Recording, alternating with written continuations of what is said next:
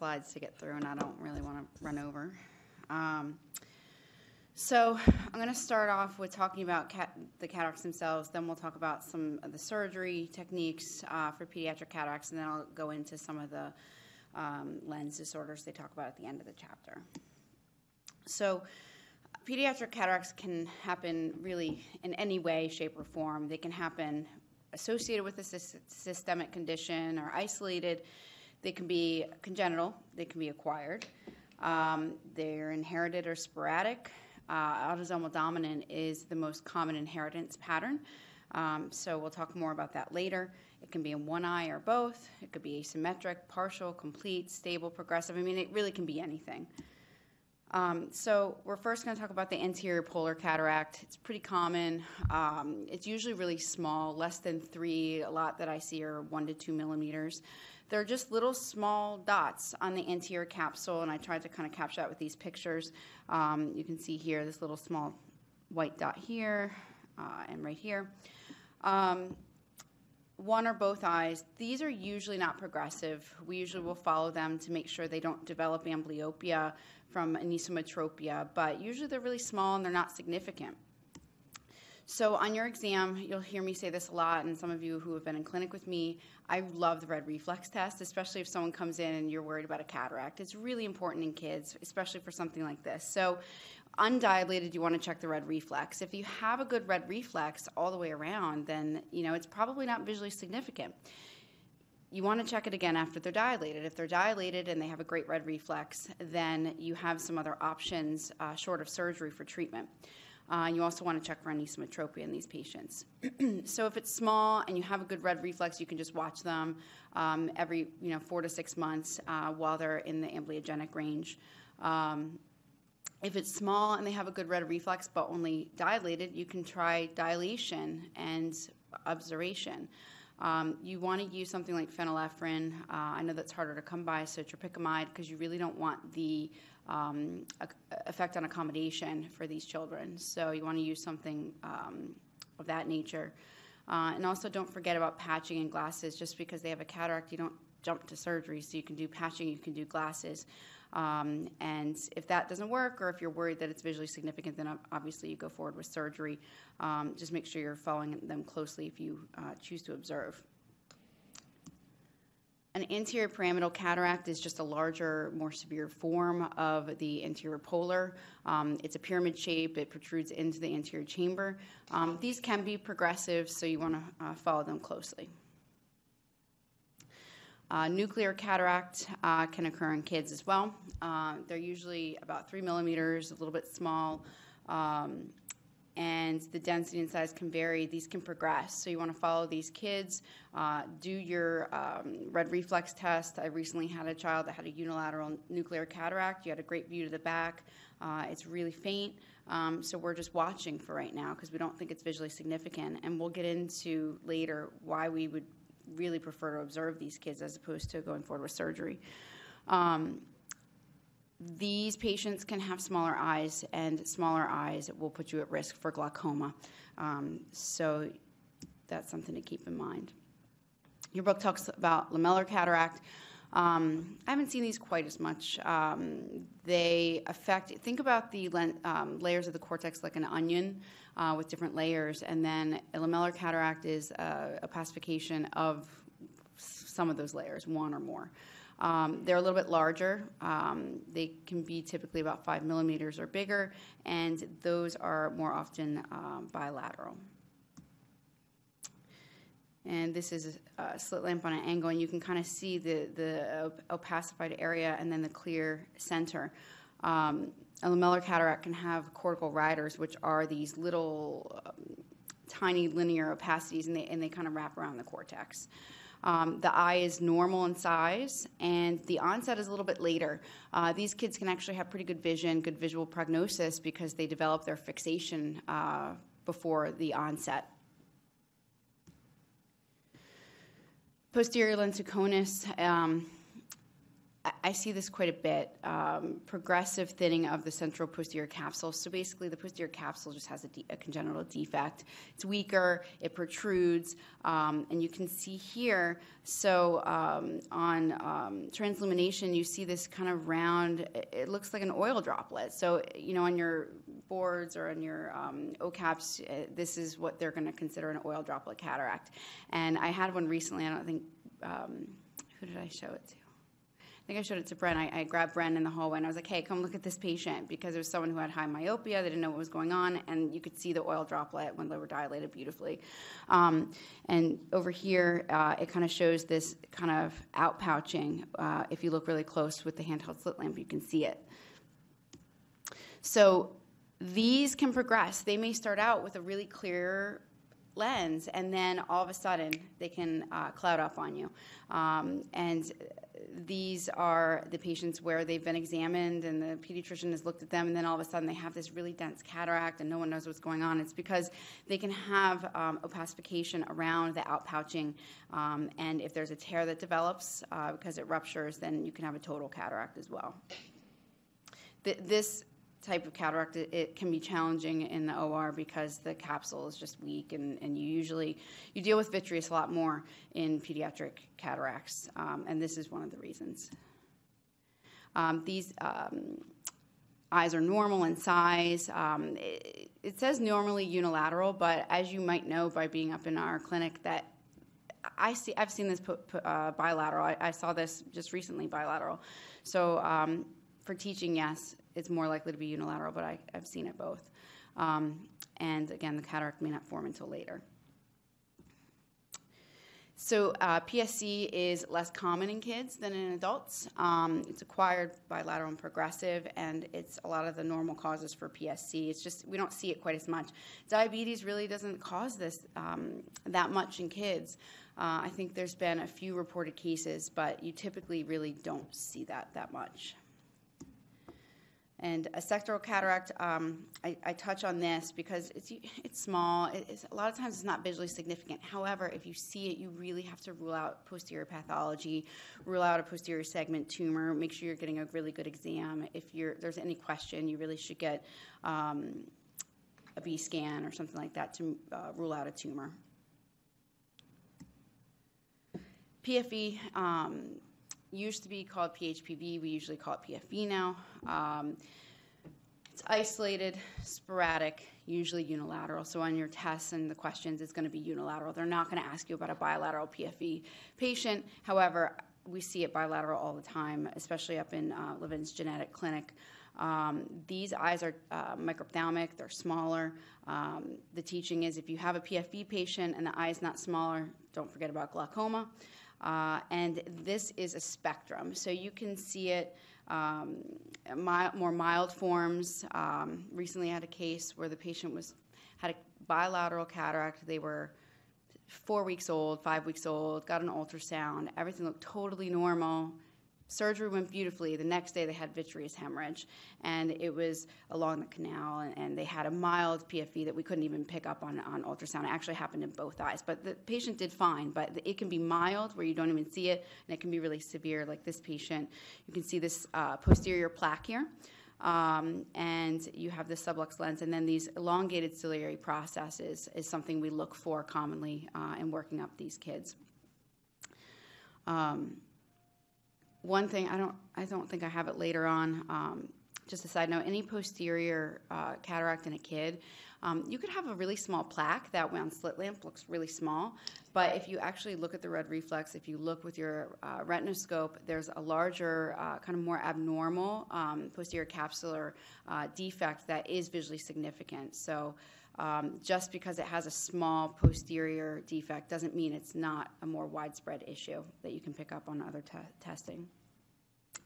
So again, you can have the mild, more mild form with the large Mittendorf dot, Bergmeister papillae, or the more severe where they're really microphthalmic. They have this dense retrolental plaque, thick artery, elongated ciliary processes. You can get retinal traction. And a lot of these kids, we won't do an anterior cataract approach if there's a lot of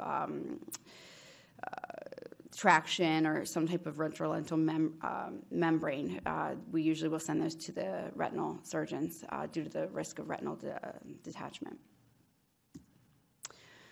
There's a natural progression, so you'll get some anterior chamber shallowing, the glaucoma. I've actually seen some kids where in the office they're totally, their pressure's normal, and then between the time we see them in the office and schedule them for surgery, they develop glaucoma, and they can have all kinds of issues such as congenital retinal non-attachment, ciliary body detachment, vitreous hemorrhage, and optic nerve anomalies.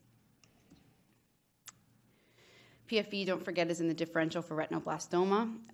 So you want to get an ultrasound. We get an ultrasound, obviously, in every cataract patient. I usually do, just to make sure there's nothing going on posteriorly that I can't see for myself. And one key difference is the microphthalmia, and those patients are less likely to have a cataract as well. So this is my who, what, where, when, and why of pediatric cataracts. And history is really important. As opposed to an adult, you just kind of see the cataract. You're like, okay, let's go in and take it out. But this is really important. So I usually ask, well, who noticed it? Is it the parent, a friend, a caretaker? Do they see it? Is it the pediatrician that picked it up? And what did they see? Did they see poor function? Did they see nystagmus? Or is it something that was picked up on a routine pediatric exam? And I like to see what they noticed. Was there some type of preceding trauma, any possible mechanism, chronic steroid use, and when was it noticed? Is this something that was acute that might be more suggestive of a posterior capsular issue? Clear one day, opacified the next, or is it more gradual?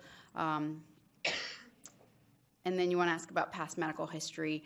Autoimmune disease is something they might use steroids for, genetic and craniofacial syndromes, birth history, something that you're not used to asking in the adult clinic. You're not going to ask if someone's premature when they're 50 years old with a cataract, but in a kid, it's important because they could have ROP and they have laser, and that kind of makes sense. You want these things to make sense so you don't miss something. Did they have, torch syndrome, failure to thrive, and this is going to kind of help determine your workup later if a workup's needed. So don't forget to ask about these things. It's really important. Chronic steroid use, family history, ask about cataracts, ask about surgery as a baby, ask about unexplained blindness. They didn't realize that, their 90-year-old grandfather was blind from birth. They just know that he had poor vision, and when you really ask about it, those details will come out. And then review of systems is obviously important. I'm not going to go over every single detail on this slide, but review of systems is important because it may determine whether or not you're going to do a workup for these patients in terms of the cataract etiology. So anytime there's anything in the review of systems that's off, usually we'll have them either see ocular genetics, pediatric genetics, or their pediatrician. So you're going to obviously check for the vision. You're going to look for nystagmus. Nystagmus is a really good tool. It shows low vision, and it shows it's probably been there a while, and it started at a very young age. Obviously, any sinus strabismus, you're going to be looking for a cataract. So any of those patients that come in with esotropia, exotropia, this is why you do the full exam. You want to make sure they don't have a cataract. You're going to look at the pupil for any signs of trauma, inflammation, and if they have a large pupil, undilated, and they have a small opacity, that's a good sign that maybe it's not visually significant, and vice versa. And the red reflex, I love the red reflex. It can show you a lot, dilated and undilated. And this is basically a non-existent red reflex. I think this is from a metabolic syndrome, like a galactosemia. So things that you can see on the cornea, clouding, can indicate glaucoma, Peters anomaly, any anterior segment dysgenesis, and diameter is important. If it's small, you're going to think PFE. If it's large, you're going to think glaucoma. All of these can go hand in hand. I usually like to say that there's no straightforward pediatric cataract. If it was straightforward, they wouldn't have it. So, there's so many different things that can happen with pediatric cataracts. You want to look for any transillumination, signs of aniridia, anterior segment dysgenesis, or trauma. And you're going to actually look at the lens. You're going to look at the opacity, where in the lens is the issue. We have a handheld slit lamp up in our office, red reflex, and look for any subluxation. You'll see this picture later on in the lecture as well. And again, you're going to look at the different parts of the lens. You're going to look for a stalk. You're going to look for vitreous hemorrhage, basically anything that could make this a not straightforward pediatric cataract. B-scan is our friend in pediatric cataracts. Here's a nice picture of a patient we had. We anonymized it, and you see this stalk going forward towards the posterior capsule. If you're not sure, if you're out in the community and you're seeing a patient and you're not sure what's going on, you think there's a cataract, they don't have a great reflex, don't forget you can always get an EUA to plan for surgery, or do the EUA with the plan of talking to the family while the kid's under sedation or anesthesia and doing the surgery at the same time. But don't forget you can do an EUA to figure it out. Not everybody has a slit lamp handheld slit lamp. And you can't always really see all the details with your 20. So don't forget about an EUA. Old notes are really important. It really changes my conversation with the family. If they come in, it's a 15, 16-year-old, and they had 20/20 vision 3 years ago. I'm really saying you have a good chance of improving the vision here. And if it's something where it's been there for a long time, you're just having a different conversation and prepping the family that you don't know where the vision's going to be. Family history is important. If you establish autosomal dominant inheritance, you don't have to do a workup. And it can be unilateral or bilateral when it's inherited. So it could be either. And a lot of times we'll examine the parents in the office, and they may not even know that they have a small little hint of a cataract that might make you feel a little more comfortable observing, not doing a workup. So kind of rule of thumb, and it's unilateral. We usually don't do a workup in an otherwise well child. Obviously, if anything is off in the review of systems, we kind of tailor our workup towards that. You always want to consider trauma and child abuse, even if it's just a fleeting thought. You don't want to miss it. So make sure you think about it, assess the situation, and then you can put it in the back of your mind, but don't forget to think about that. Bilateral with abnormal review of systems, it's going to be kind of a goal-directed workup, and you're going to refer them to oncogenetics, pediatric genetics, to do a directed workup. If it's bilateral and they're totally normal child, then a lot of times we won't do a workup. But I think for purposes of your testing and for boards, make sure that a bilateral patient, you're probably going to do more of a workup than with a unilateral, like on the questions. They'll say bilateral, you're going to be going more towards a workup than a unilateral. So the management is going to be on a case-by-case basis. I'll get into some of the details in a few slides, but again, small, less than a few millimeters, no sign of amblyopia, good red reflex undilated. You're just going to watch those kids. You're going to watch them closely. You really want to talk to the family about what to look for. Any signs of worsening. If they see something like a color change or something that makes them uncomfortable, come right back. Nystagmus, strabismus, anything that seems off, they need to come right back. Older kids, usually 20/40 or better, we don't do anything about. If they have a sublux lens, but they're refractable better, we usually will watch as well. Don't forget to refract them through the aphakic, amphakic portion of their visual axis, because sometimes you can actually get them corrected through the aphakic portion and avoid surgery. So we talked about this. Make sure if you're using a dilating drop, you use something that has less of a cycloplegic effect. You want them to not have the paralysis of their accommodation. And surgery. For surgery, I kind of stuck this in here. We'll talk about it later, but if they have a sublux lens, you really want to make sure they don't have homocystinuria because of venous thromboembolic disease that can kill them under anesthesia. So anytime you have a sublux lens, yep. Course for a patient with a sublux lens where you can get them to see well through their aphakic or phakic portion, how do they progress over time? Do they have cataracts? It depends. So if they have a sublux lens, they don't always have a cataract. Sometimes we have to remove it even if they have no cataract because we can't get their vision better. It depends on the etiology. If it's something that's progressive, if it's something that's stable, we usually will just watch them frequently. But if it's something like Marfan syndrome, then what I've seen happen is, we will refract them. We can get them better through the aphakic portion. We give them, correction, and we watch them. And as it continues to sublux, or if there's some type of issue, we have to take it out. But you have to take everything out. You go in, you don't put a lens in, you leave them aphakic, because it's not going to be supported. Because there's not going to be you take everything, you take the capsule and the lens, and you take it out even if there's not a cataract, but it depends on the etiology. Should homocysteine in all kids with sublux lens, whether unilateral or bilateral? So we check for that if there's a suggestion of it or a sublux lens and we don't have a reason. Usually I'll send those patients for a workup with genetics. Like, for example, I'll send them to our ocular genetics team if I think there's a suspicion. But I wouldn't ever take them to the OR without knowing why, if there's not, an obvious trauma or something like that. Because, like I said, the risk of them dying under anesthesia and not knowing is just too much. And this is important, you don't, because in homocystinuria, they have a very similar look to Marfan's, as we'll talk about later. So the distinction genetically is really important when you're, taking them to the OR.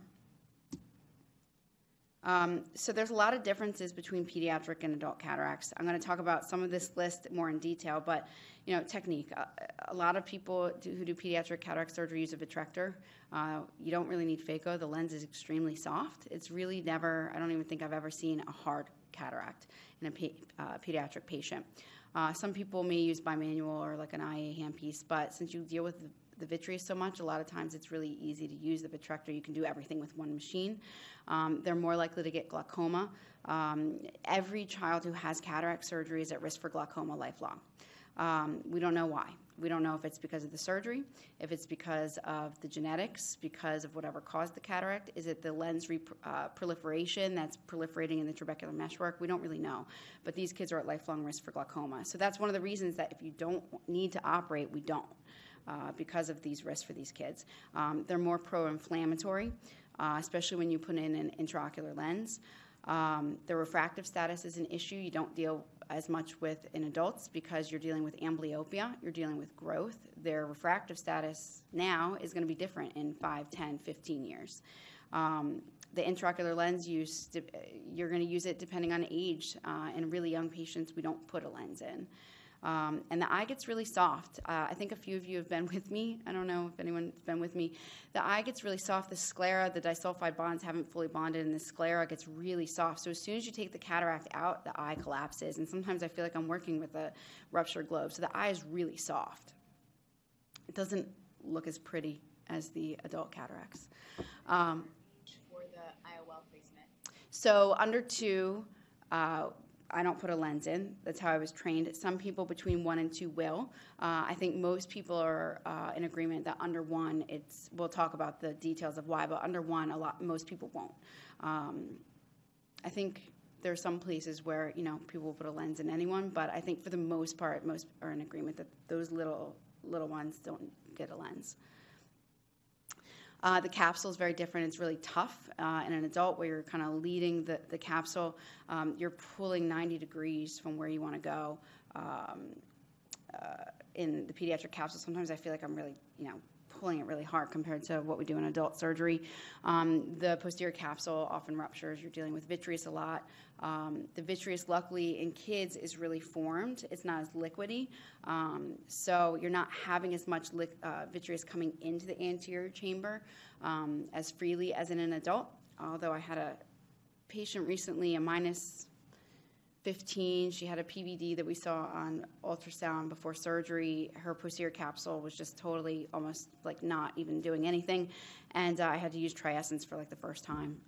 Even though I deal with vitreous a lot in these kids, I don't usually have to do that because it's not coming into the anterior chamber because it's so gelatinous.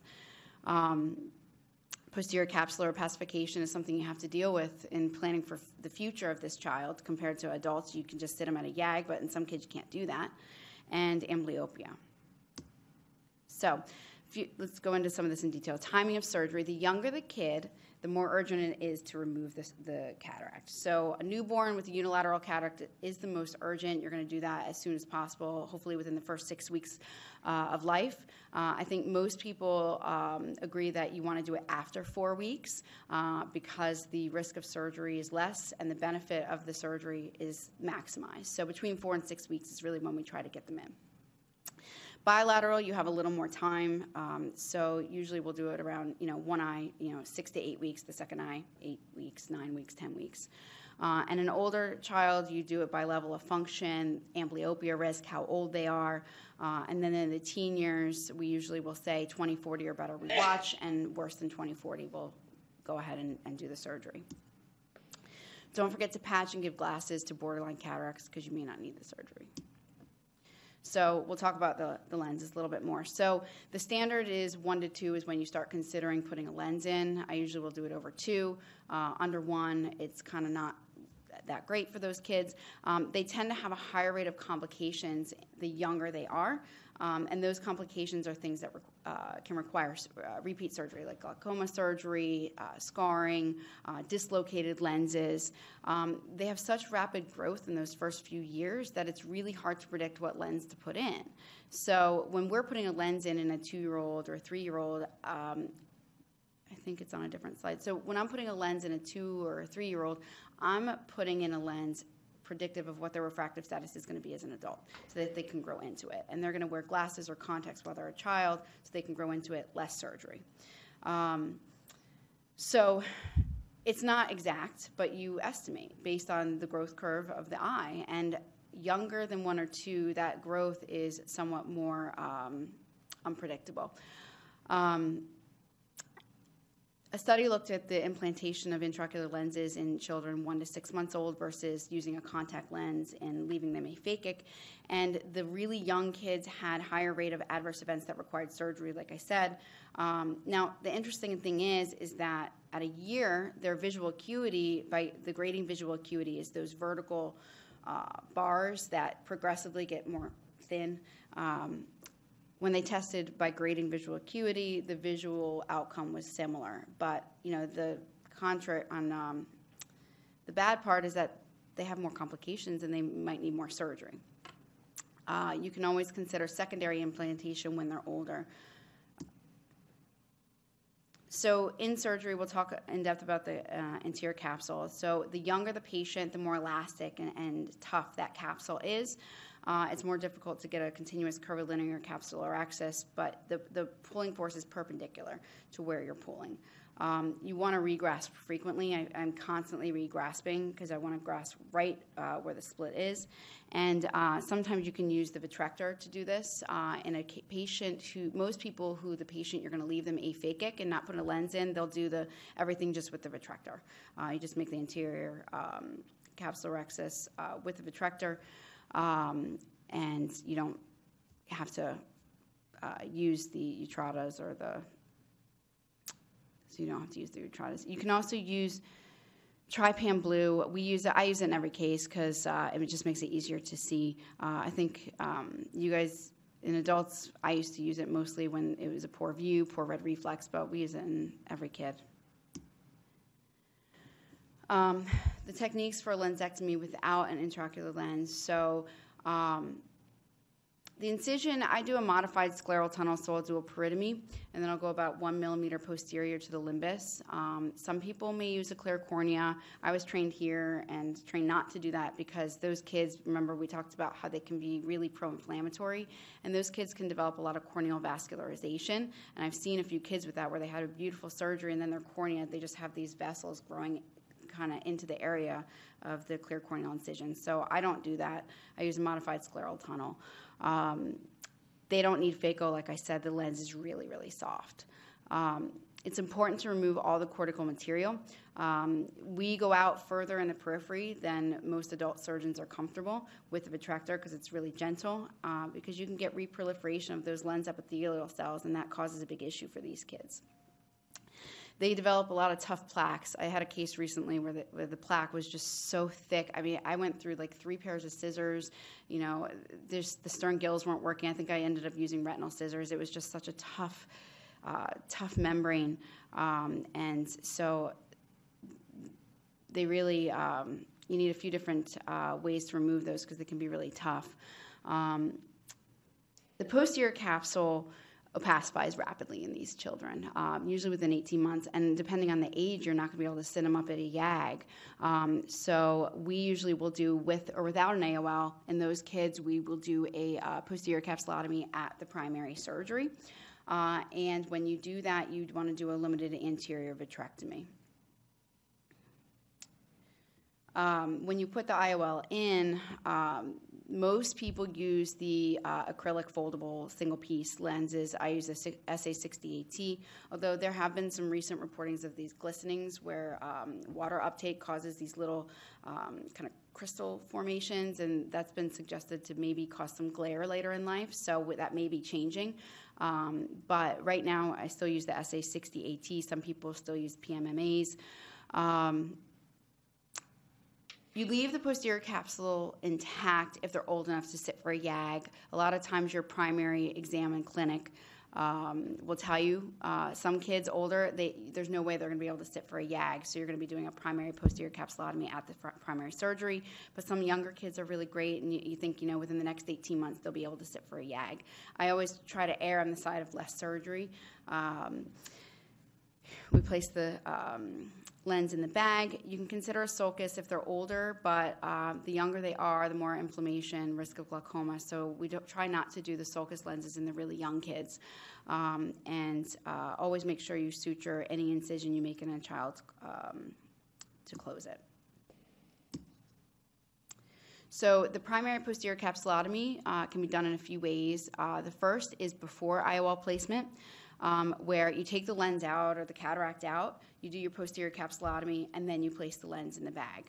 You want to make sure that there's no extension when you put the lens in the bag, that the posterior capsulotomy doesn't, extend and you have an issue with support. Make sure the haptics don't go into the posterior chamber, and you want to make sure there's no vitreous in the bag or the anterior chamber when you do this. You also can do it after IOL placement, which is how I do it, where you put the IOL in, you close the anterior chamber, and then you do a pars plana sclerotomy with an MVR and go in with your retractor and do a posterior capsulotomy.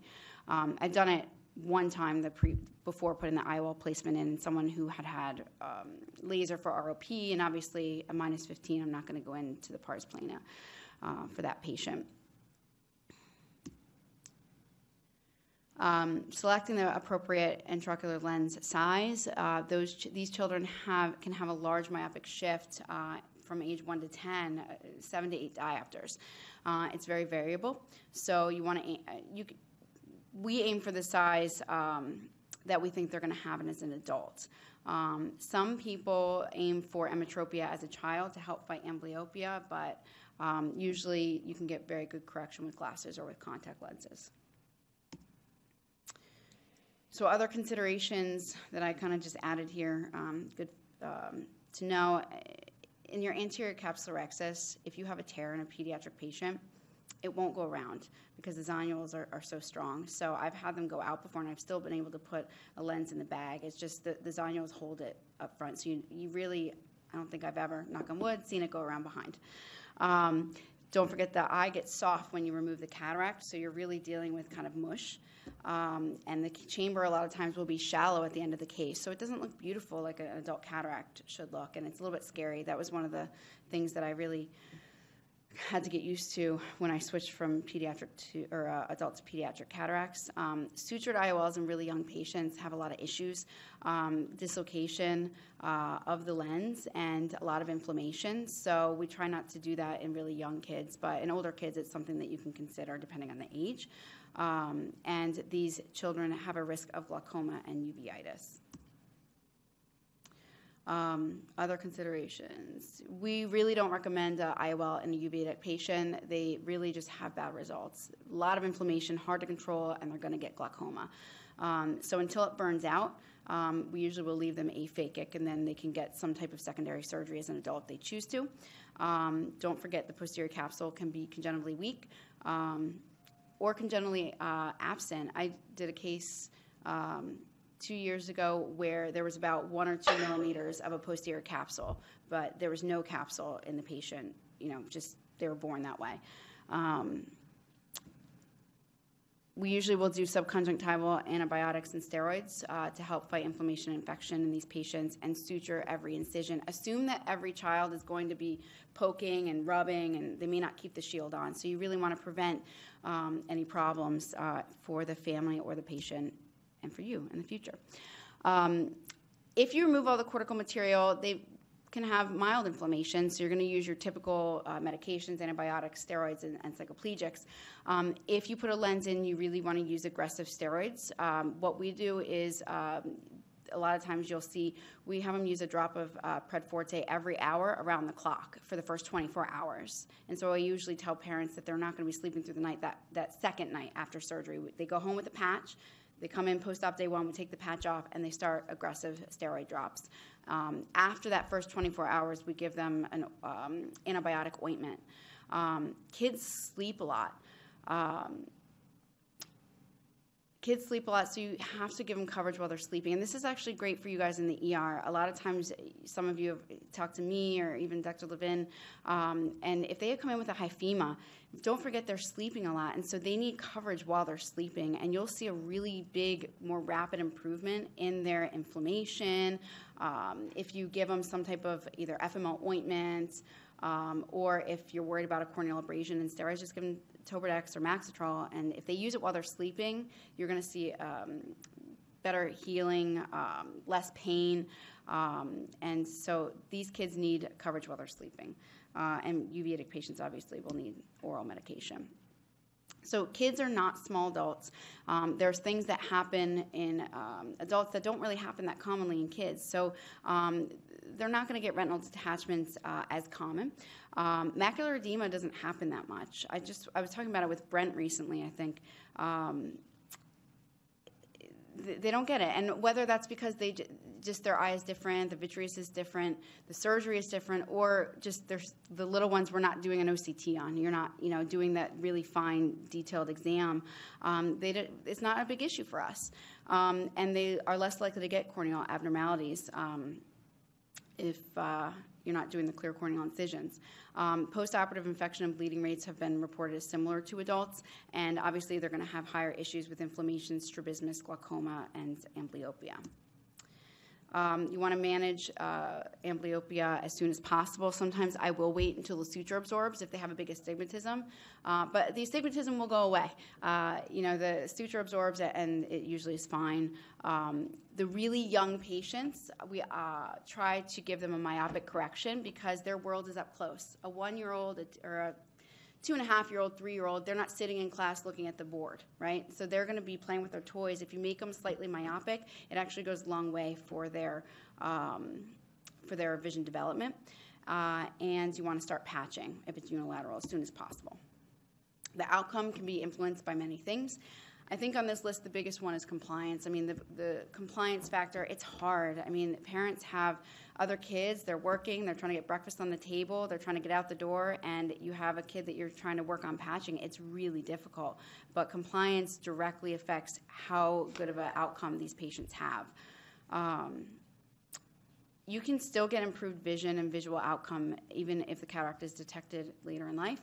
So a lot of times people will come in saying that they said, it's an 11-year-old or a 12-year-old. We don't need to take the cataract out. But some studies have shown you can get an improvement. So it just means that you have to have a really long conversation with the family, talking about the visual prognosis, and it's worth considering in those patients. So any child that has a pediatric cataract, we examine all children by those parents. If you know that it's the genetic inheritance is carried through a certain parent, then you kind of know if they have kids with someone else, you're going to examine those kids. But if you aren't really sure who has the gene, you're going to examine all siblings. All future siblings by either parent within the first 2 weeks of life need to be examined, and any future children by the patient needs to be examined within the first 2 weeks of life by a pediatric ophthalmologist or an ophthalmologist who doesn't specialize in pediatrics. And you need to examine follow-up because a posterior subcapsular or a posterior lenticonus they may not have a cataract when they're born, so you need to establish follow-up and long-term care.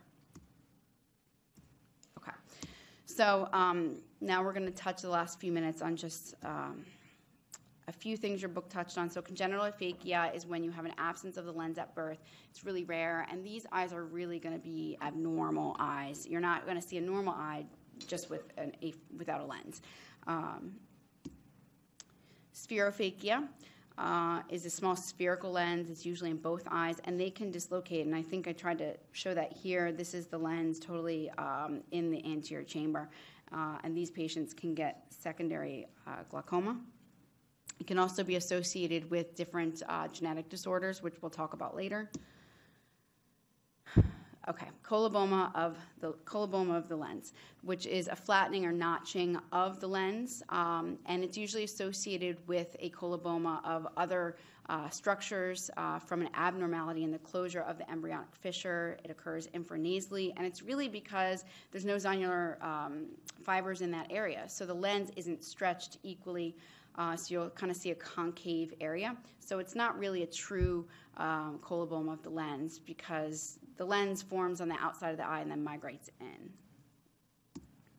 So these are just a few photos to show. So this is an inferior coloboma of the lens, and this shows kind of the same thing. And you can see the zonules there are a little bit sparse. Isolated ectopia lentis, simple isolated ectopia lentis, the lens, the pupil can be displaced superior and temporally. It's bilateral and symmetric. It can be inherited autosomal dominant, and glaucoma is very common in these patients. And then you have ectopia lentis et pupillae. I don't know if I'm saying that correctly.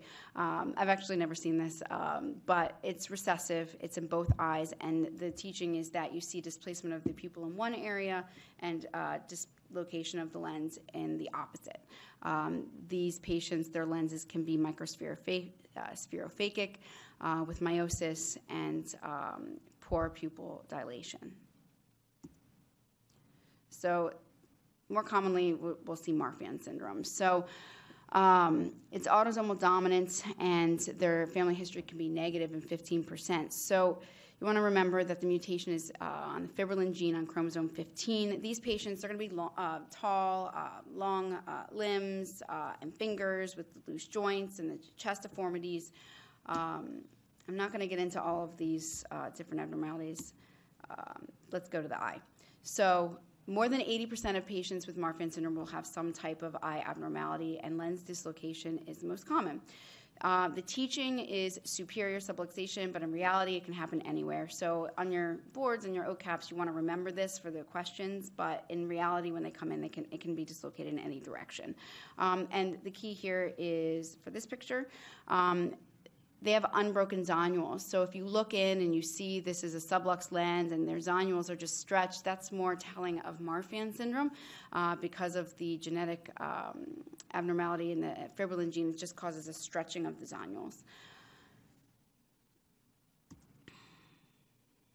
You can see transillumination defects at the iris base and poorly dilating pupils. These patients can be really myopic, and they can have spontaneous retinal detachments. You have to be careful in surgery because of this. When they have a sublux lens, when you go in, and you're going to take the whole lens, the lens and the capsule of these patients, they usually won't have we'll usually leave them aphakic, and you have to be careful of retinal detachments in this setting. So homocystinuria is autosomal recessive, and it is progressive. And I'm going to skip over this. So they look similar to Marfan's. So they're going to be tall, chest deformities, long limbs.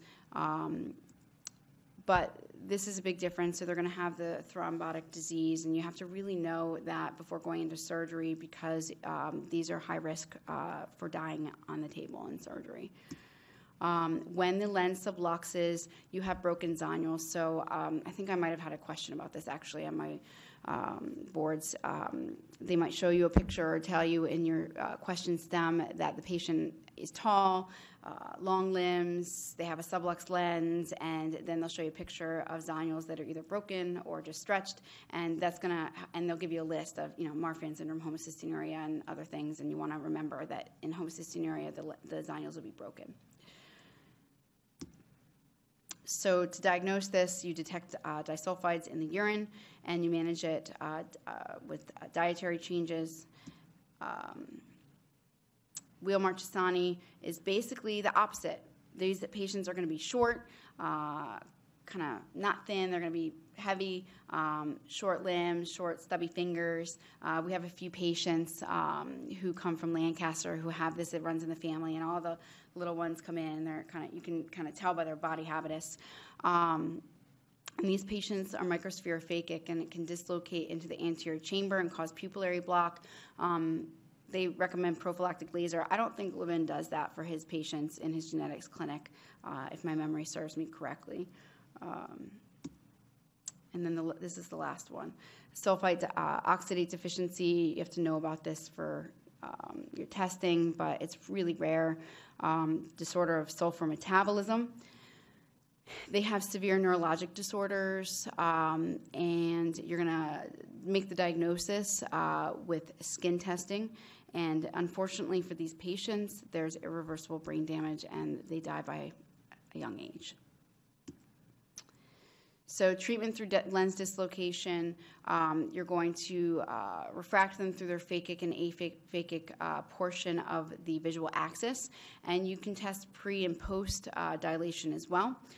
You want to do surgery if you're unable to preserve that function. You want to do anterior approach or pars plana, depending on what the situation calls for. You're going to do a complete lensectomy and remove the capsule as well. These patients will use aphakic contact lenses, and in these patients, sutured IOLs have a high rate of suture breakage and dislocation. Sorry, I know that was pretty dense, guys, but these are some resources that you can look for, that you can use. apos.org. Obviously, I give that to all my patients. And PGCFA is a website started by and for patients, families of children with glaucoma and cataracts. It has a lot of great information that you can read about, and also it's mostly for families. That's it. Sorry, I know that was a lot. I was kind of going through so we could get through everything. Any questions about anything? Okay. Thanks, guys.